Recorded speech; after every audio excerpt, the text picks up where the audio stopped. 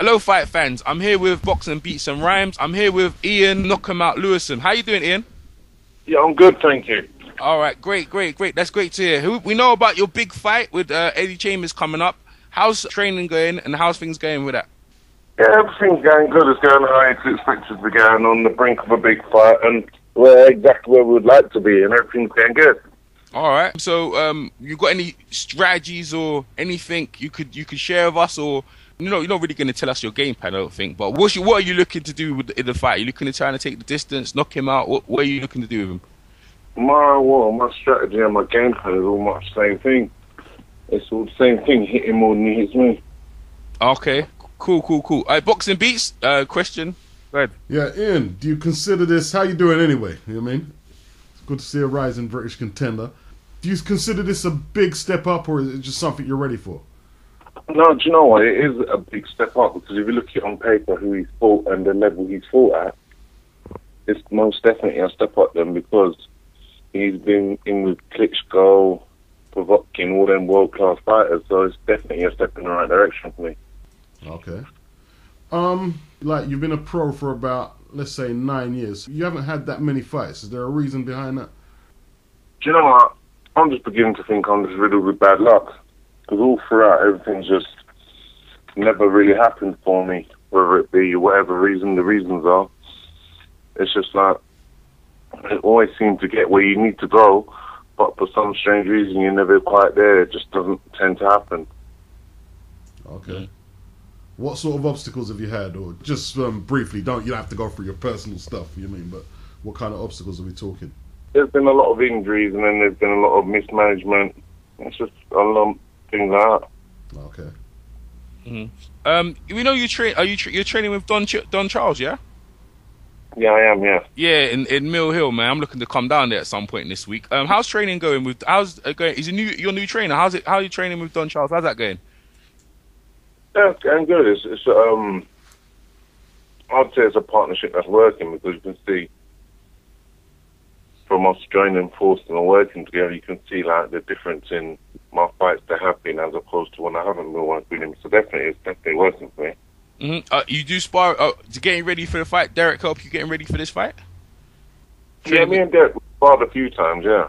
Okay, all right. Okay. Go on then, bitch. Yeah, because in a way, it's your camp against Eddie Chambers and Tyson Fury's camp, because Derek's fighting Tyson Fury. So I suppose you got a little bit of a rivalry there. Yeah, because I've been heard it's spun so many different ways. One person says to me it's England v America, next person saying it's like you're saying it's the Charles camp against Fury camp. Many different ways, whatever way you want to spin it, it's still the same thing. Two fighters from each camp are fighting. Okay. So how'd you get the nickname Lay 'em Out? I like it. Just through knocking loads of people out as an amateur, because as an amateur, I used to just lay them out. but this is like your biggest test so far, man. I mean, obviously you're laying him out. Like Eddie's never fought at he's fought at heavyweight, and he's fought the Klitschko and this and that. This would be a really big notch in your thing, and a debut into the big time. We feel, man. You're gonna, you know what I mean. You're gonna grab it with all arms, because I feel like in the prize fight you got robbed in that prize fight. You know, the one where all the yeah, go on. Yeah, it's the case, and that's what I've been hearing all throughout since then. But again, everyone seems to think so, apart from the judges who were there ringside. So what can I say? Yeah. Okay. Yeah. Go ahead, Beats. Okay, you seem to be sort of taking the defeat quite nonchalant. Wasn't you kind of infuriated that they took the verdict that you won? Because you know what, at the end of the day, the way I see it, at the end of the day, I was upset about it for a good few weeks, however, months or whatever. But the fact of the matter is, it makes no sense me stressing myself about it now. All this can do is give grey hairs. Yeah. The fact of the matter is, the day's come and gone. It is what it is. Whether I make a song and dance about it now ain't going to change the actual verdict or the decision on what it was awarded on the day, so it makes no difference. Yeah. I may as well accept it and move on. Yep. Once you go to the judges, that's that. So how ambitious is Ian Lewison? We need to know that. Are you looking to go to the very top, or just are you content with British or European level? We just need to know. Well, boy, at the end of the day, my ambitions are sky high, because the fact of the matter is, somebody's at the top of the mountain, and at the end of the day, that somebody who was at the top of the mountain was once a contender. So if that person can get there, why can't I? So I feel at the end of the day, I have the same opportunity that was before the person who was there now. Literally before me, I have the same opportunity they had. So if they can get there, why can't I? Definitely. The Dallas fight was a great win. I saw that fight on Steve Goodwin card. You know, you just blew him out. Like, you know, it was. You know, you didn't look like it. You didn't even struggle in that fight. You looked like you didn't even get out of second gear or anything. You know what I mean, it was a good win. Yeah, but before the fight, I was telling everyone I was gonna knock him out in two. I even told him at a press conference before. You know, was what saying that in this Eddie Chambers fight. What do you see then? I believe I will knock him out, but I believe this one will go a few rounds first. Wow. Because Eddie's a good mover and he's slick. I reckon it'll go at least 4 to 5 rounds. Then I will catch up with him and knock him out. All right, fight fans, you heard that first. Okay. So you're born and bred in Brixton, yeah? Yep, born and raised. Okay. Okay, so potential Brixton world champion, heavyweight champion on the way, Ian Lewison. Yeah, that's it. That's the strategy. Yeah. Okay. Do you and Dillian White know each other? Because I think he's from around. Yeah, we do. Yeah. Yeah, you spar a couple of. When do you know when he's back in the ring or anything around him? Or is there a chance that you and him could clash at some point? Or, you know, even though you're friends and that. Yeah, funny enough, I was speaking to him yesterday, and he's got 6 months left before he's come back. He's been off for too long, man. You know what I mean? But yeah. You know, it is what it is. Okay, yeah. Is he gonna? Yeah. How are you being promoted by Goodwin? Goodwin looking after you, yeah? I'm not promoted by him, no. You're not promoted by him. He's your man. No, he's your manager. He was my manager. Okay. He was my manager, but me and him parted now. I've actually gone my separate way from him now. We have. Man, you need to tell BoxRec that, man. Oh yeah, box. Yes. That's where we get our information. Oh, could you give us the information and why and who's your manager and who's your new manager? At present, I haven't got a new manager, but it's no longer Steve. I'm not working with Steve no more. Okay. You haven't. Well, He said something quite interesting, Goodwin. I want to go back into the I don't know what your relationship. He says that black fighters do not sell tickets. What's your following like? Alright, do you know what? I'll put it this way, yeah? If I had a fight coming up, yeah, and I had to sell tickets, I'd rather go promote it in a pub than the Domino Club. Okay. I'll get more tickets that way. Why? Okay. All right. Okay. Well, that's hinting that the black community is not coming out to support, and that's sad. That's something we need to fix in boxing. Ian. So, Ian, you know what I mean? Let me ask you a question, like, because it seems like you're just like, I mean, this is your fight's gonna be coming up. If you beat, when you beat Eddie Chambers, all right, are you gonna be any different? Like your mode always on this level where it's just like, you know what I mean? You feel like you're not getting your just due. That's the impression I get. You're not getting your just due. You feel like, you know what I mean? What's your take on that? No, the fact of the matter is, you know what, I feel, and you know, in life, I don't know if you understand this or you know what I'm saying, yeah?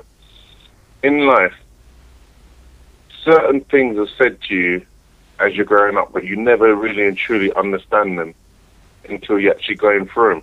Mm-hmm. I'm in exactly the same place I feel now that, say, Marvin Hagler was, because when he was growing up, when he was coming up in the middleweight division, yeah? They had all the other superstars in the divisions, the Hearns, the Leonards, everyone else was getting the light shined upon them. He was just there in the background, even though he was still notching up the wins. Everything had come 5 times harder for him than it did for everyone else. But the fact of the matter was, he ground it out. He carried on, and then, do you know what? His reign went on to be much longer and much fiercer than anyone else's. Yeah. And that's how I feel at the end of the day, because I feel like I'm not just fighting the opponent in the ring. It's like I'm fighting the whole system. I'm fighting the whole boxing. Yeah. I'm good at reading people. You seem like you're not the type of guy you're gonna start shouting at opponents. You just seem like, okay, when it's time, I was gonna put hands on your opponent. That's what I'm reading, because you're very measured. You know. Yeah, but that's it, innit? No sense me shouting. from the rooftops, nobody will listen. It makes more sense you get in a position where people will listen, then you start telling. Yeah. Let me ask a question. So you met up with what's his name again? You met up with Philadelphia.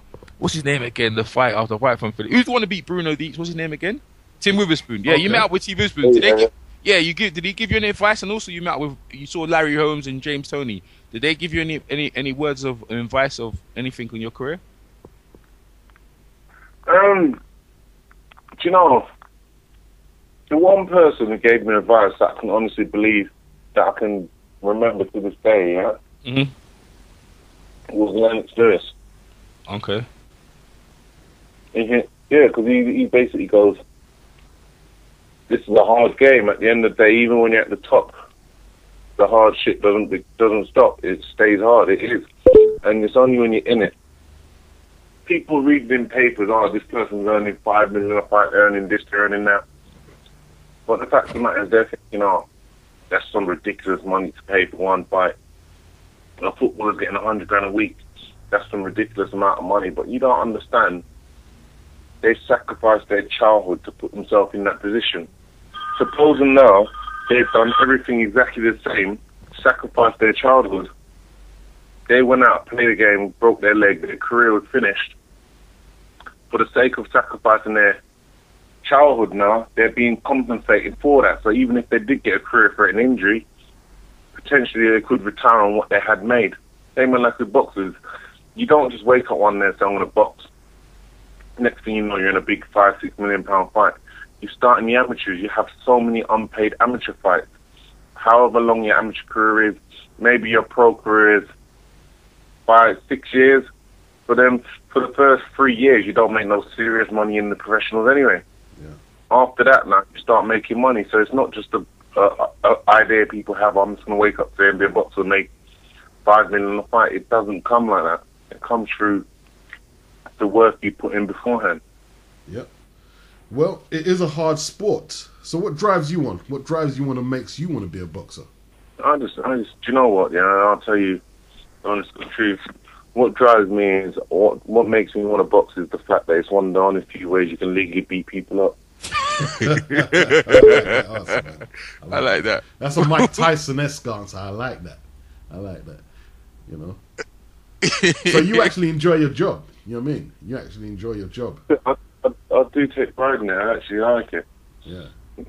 I'm telling you, it's just actually fun when you're actually hitting people and you're hearing them cringe, when you're hearing them, and you're hitting them. It actually, well, I would say it's like sex. It is very pleasurable. Wow. That's a real answer from a real boxer. That's a real boxing art. It's not politically correct, but it's the realness. This is the hurt game, you know? Yeah.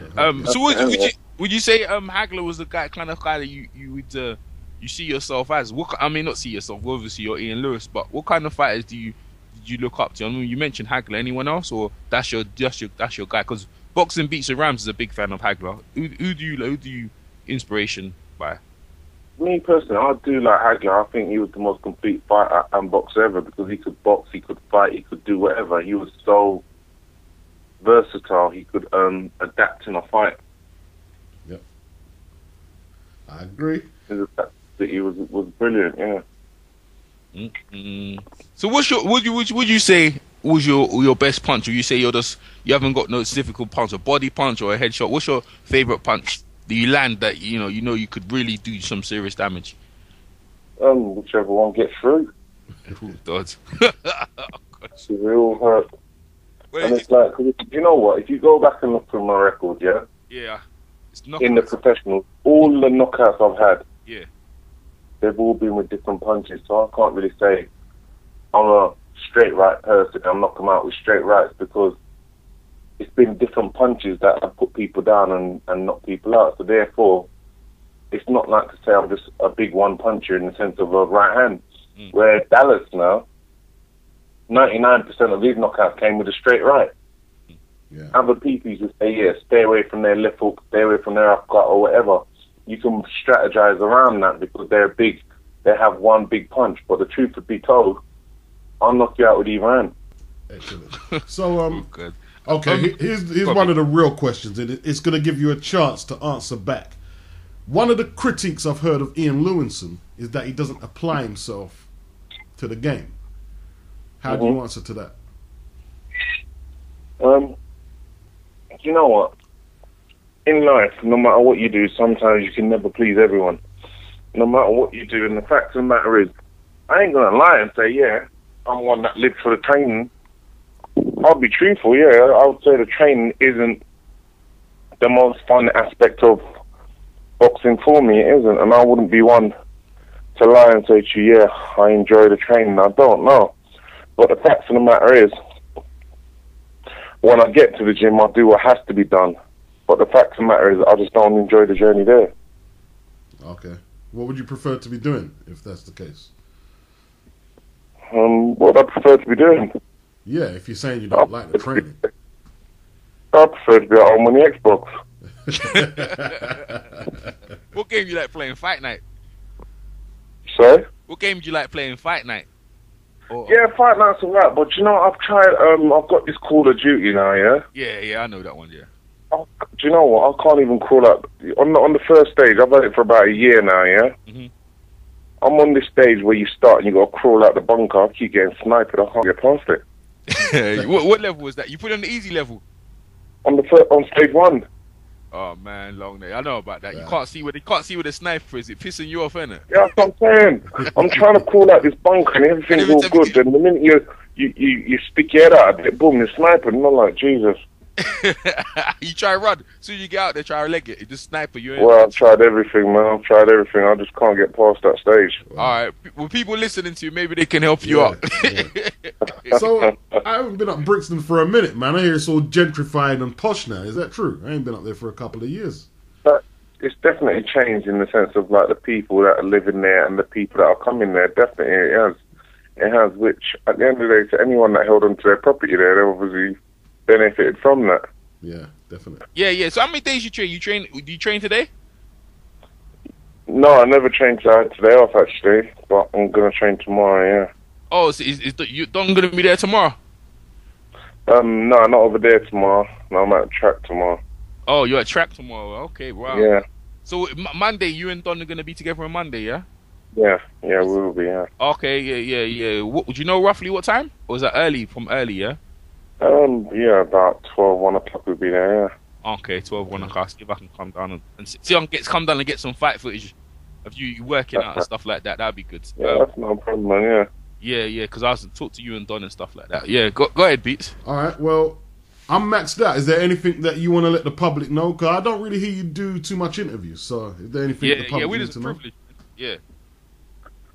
Basically, yeah, just follow my journey and watch it. At the end of the day, watch it unravel along the way, and you'll be in store for a exciting ride. Because at the end of the day, when you look at it now, yeah, no matter what weight British fighters, alright, let me ask you this question, yeah? Yeah.